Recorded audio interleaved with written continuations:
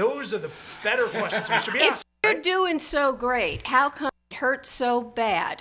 Oh, I mean, both. I think all that innovation, all those outcrops of wonderful things, those are all happening, but I think it's happening around the edges. What's happening at the center of higher education for the majority of students are those miserable statistics that Jeff put up there a little while ago. And that is the experience of at the overwhelming majority of students, and that's the tragedy. So I don't think anybody would argue that the innovation exists, but you also have to. I'm just pointing out that there's no. It's not that it's innovation versus universities. Universities are seeding innovation. We would not have universities. No.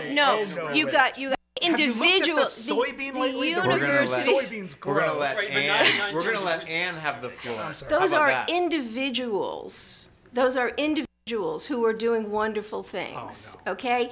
Institutionally, universities stifle innovation. Oh, you've got to be kidding. Well, I got to tell you, I think that as the whole culture of universities sort of lumbers forward, it is very hard for universities to let that innovation thrive. So I think there is tremendous innovation, and most of it is coming from faculty, but in many cases, finding ways to institutionalize that and break through some of the barriers that would let students thrive in large numbers, that's a tough Those are different challenges, shift. right? To say that innovation, especially innovation that transforms America, like the soybean, which grows beautifully in this country because of research at Iowa State, not because of individuals at Iowa State, but the entire institution funded by the Department of Agriculture, funded by the National Science Foundation, right? That teamwork created this soybean revolution.